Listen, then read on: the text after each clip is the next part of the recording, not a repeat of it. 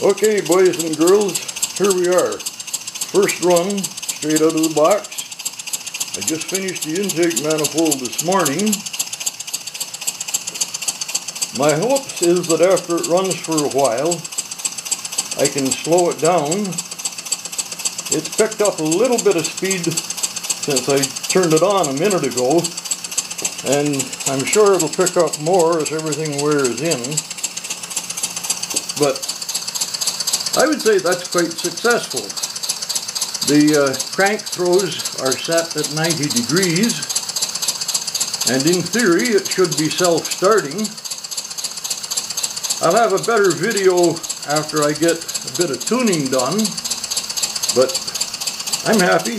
It's running, and we'll see how slow we can go after I clean it up and run it a bit. Thanks for looking.